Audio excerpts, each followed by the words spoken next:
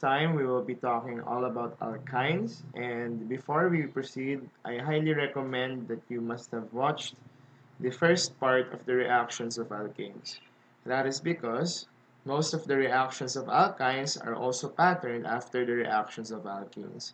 In fact, in this recording, I will not anymore discuss the basic principles of the mechanism of electrophilic addition.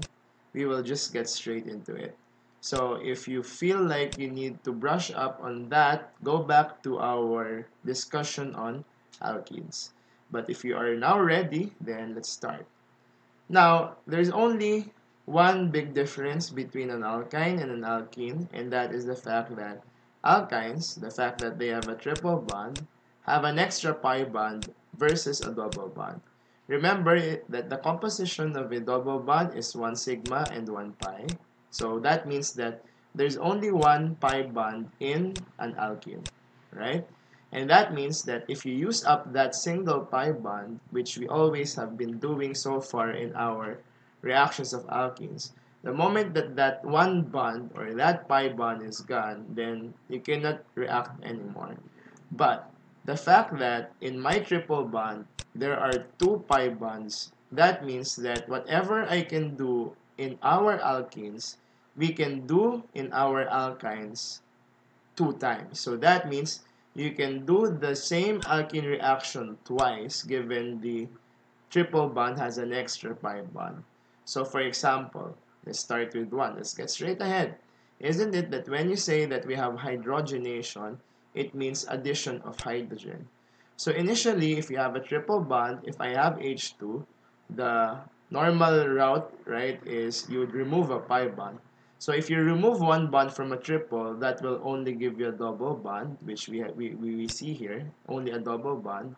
And then, of course, we know that H2 will be divided into two pieces of H, which we attach to the two vinylic carbons. So that means that after one round of hydrogenation, an alkyne can become, you have a double bond, right? An alkene. But of course, we know that if we have an alkene, we can add another mole of hydrogen so that fully my double bond is a single bond, so I can go all the way to become an alkane. So that means if I actually use not just one, but two molecules of H2, my alkyne or triple bond can jump all the way to a single bond. Now, there's a catch here. Do you know that the common route or the common thing that actually happens is that an alkyne goes straight to an alkane? That's right. Meaning, we usually do not stop at just a double bond. Now, what if we just want to end with a double bond? Meaning, hey, I don't want to jump to a single bond. I don't want a single bond. I want only a double bond. Can you allow me to do that?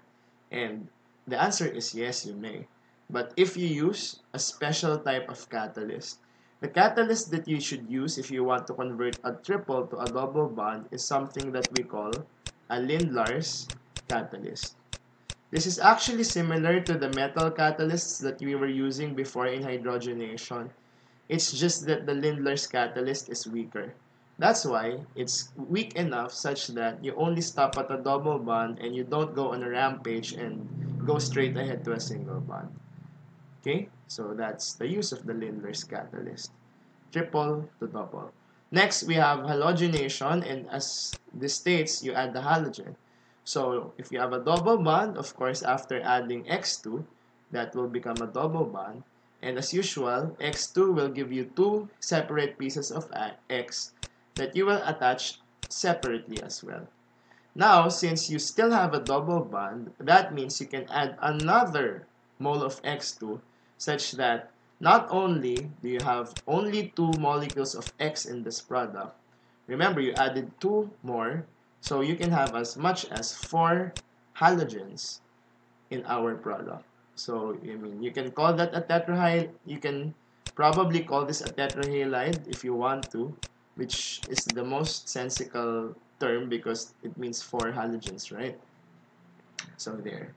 Next, hydrohalogenation means I'm going to add HX, right? Hydrogen and halogen. We know, as usual, the triple bond, one of it will be used up, it will become a pi bond, and then one will get the H of the HX. The other vinylic carbon will now have the X of the HX. Now, this is interesting. What if I add another mole of HX? So remember, at the moment, I already have one H at one and one X. The H is at the left, the X is at the right. So now the question is, I'm gonna add another mole of HX. Do I add my other H also here? Or do I put my H on the other side? Similarly, do I add my X here also? Or do I put it now on the other side? And actually, in order to help us, let us go back to one of the definitions of the Markovnikov's rule, way back here. Remember, one of the definitions states that the H is added to the carbon with more H's. So, if we go back here, isn't it that between this left and right carbon, the carbon with more H's is the one at the left because it is the only carbon with the H.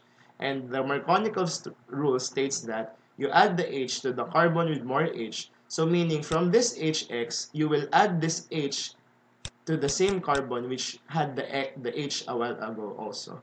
And in that case, the X from the second HX will go to the carbon that also held the X a while ago. So that means for the first time, you have a single carbon that holds both exact substituents. Remember before in our discussion of alkenes, when we have something where I have two exact things on carbons that are beside each other, we call that vicinal. But those are two separate carbons still. But here, when you go to our example, our two halogens are literally attached to just one solitary carbon. So that's not anymore vicinal. It's not adjacent carbons. It is the same exact carbon. In that case, of course, I know if I have two X's, I actually messed this up. I have two X's, we know the product is a dihalide. But instead of vicinal, the word that we will use here is the word geminal. So remember this term from now on. When you say geminal, it means that I have two things that are attached to the exact same source. It's as if they are the same, they come from the same source. It's as if they're twins. Which you have to know, the reason why you call it geminal, it comes from the constellation Gemini, the twins. So yeah, the product here is a geminal dihalide, a carbon with both the halogens on it. Next, hydration means addition of water. Although take note that if we're gonna perform hydration on alkynes, you need a special catalyst called HgSO4. Okay? But not to worry about this because the same protocol will proceed. We know that if you split water into two, you get one H and another molecule of OH. And then, of course, as usual, the triple bond will be a double bond after the reaction. One carbon will get the H, and then one carbon will get the OH. And now, at this point, look at this closely and notice that it has two functional groups. It has a double bond, and at the same time, it has an OH group. So it's like it's an alkene, right? Alkene double bond. It's an alkene and an alcohol at the same time. And we call such molecules enols. Alkene, alcohols.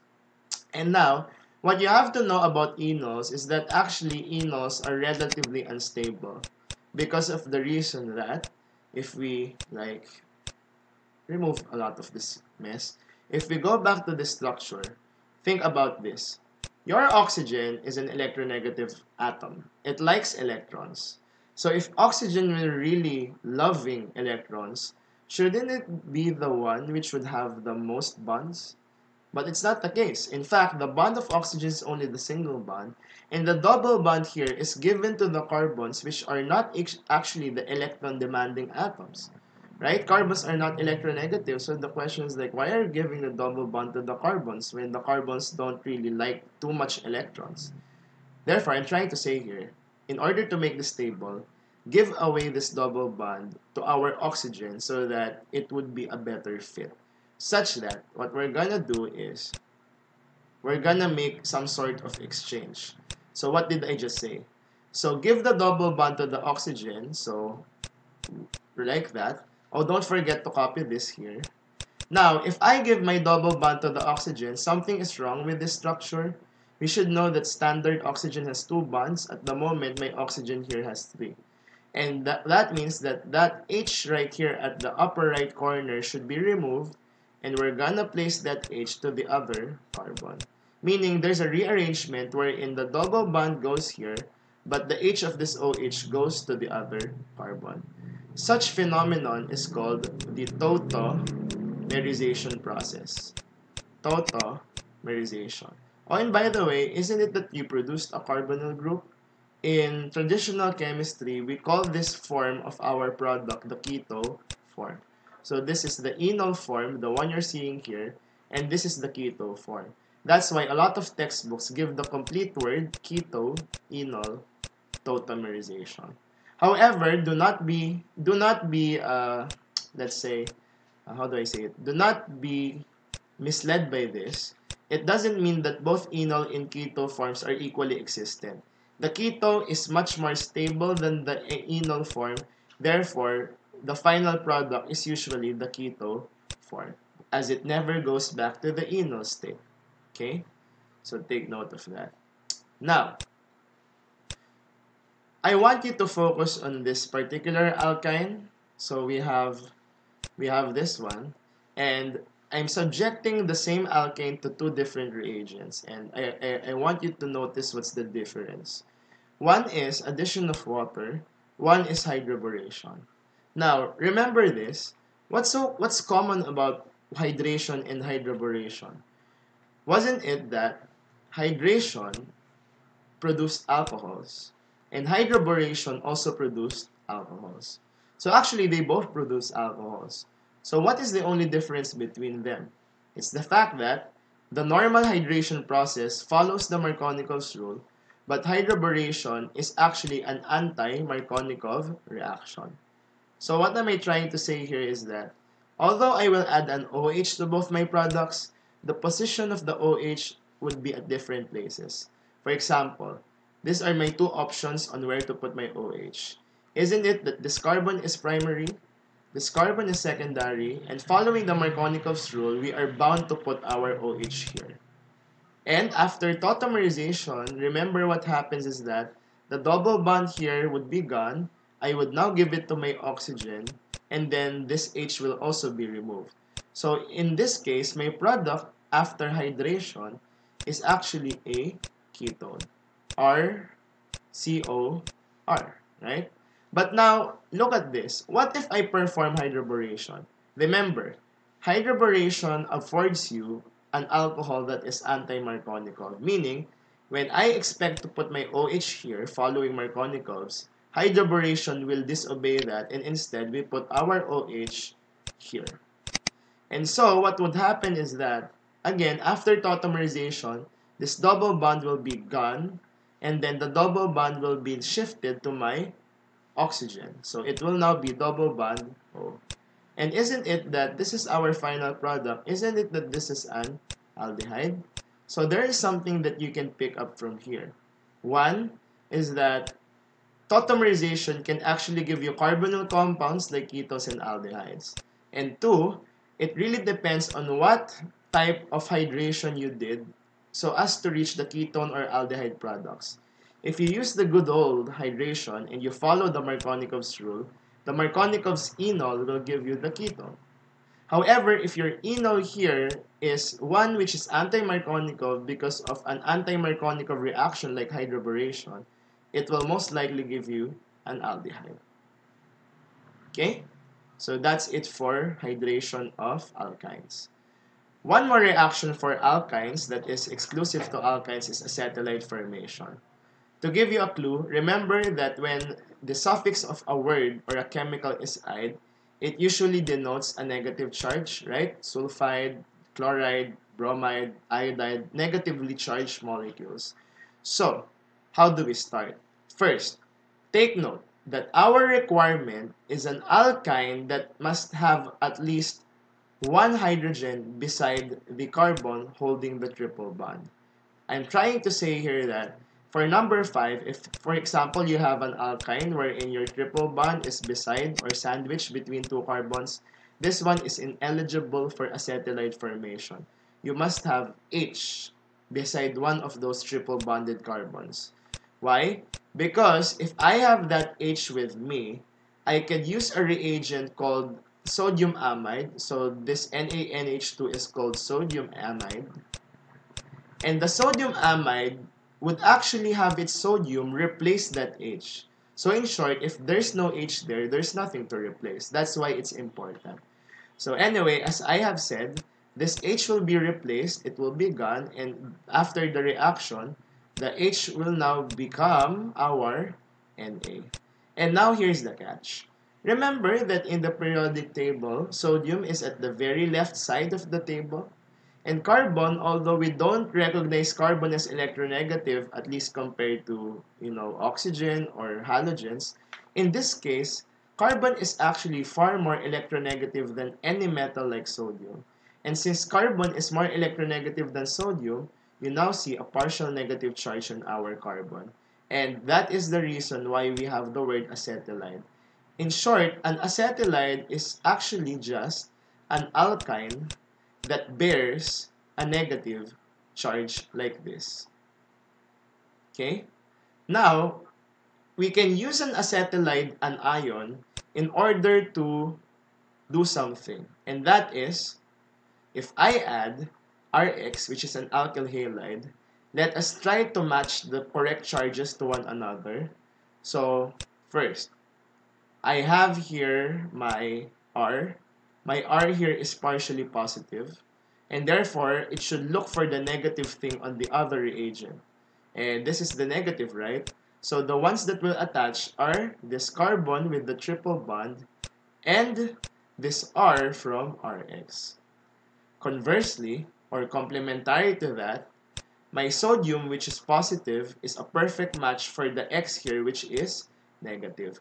Therefore, the Na at the end of the reaction will bind with X, giving us the byproduct NaX. But what happened to the R? Oh, yeah, that's right. I just told you a while ago, the R from Rx will now attach to this carbon with the triple bond, so it should be placed here. And so, my product is actually, guess what? An alkyne. But this time, compared to the original alkyne, given that I added extra carbons, one thing that we should know is that the alkyne that you now produce here is longer than usual. For example, if my original alkyne has 3 carbons, and I added the Rx here which has 1 carbon, then congrats, your alkyne now has 4 carbons, right? If I have originally 5 carbons and then my Rx contains 2, then I have 5 plus 2, my final product is 7. So the purpose actually of reaction number 5 is to show you how you can strategize or make methods in order to make your chain longer. And that is by using the acetylide.